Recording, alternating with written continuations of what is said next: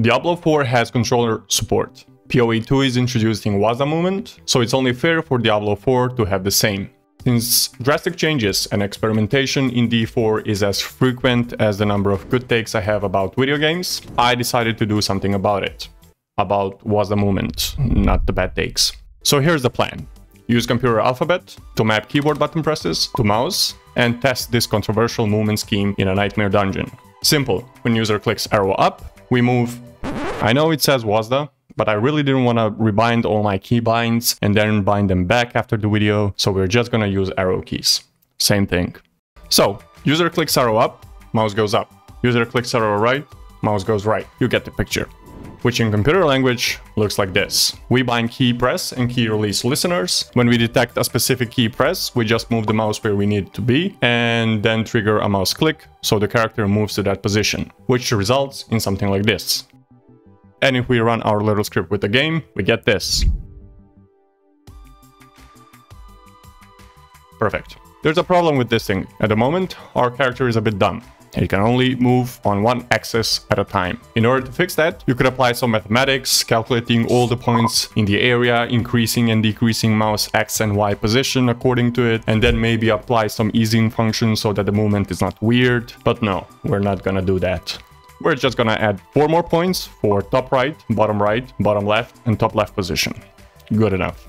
Oh, and I reduced the distance between the character and where I want the mouse to be, so it doesn't just randomly click things. Also, I had to ignore all other key presses because they would crash the script. Just to make this whole thing a bit more legitimate, you need to be able to see those keyboard presses. Since my keyboard is not in a presentable state, the next best thing is going to be this overlay.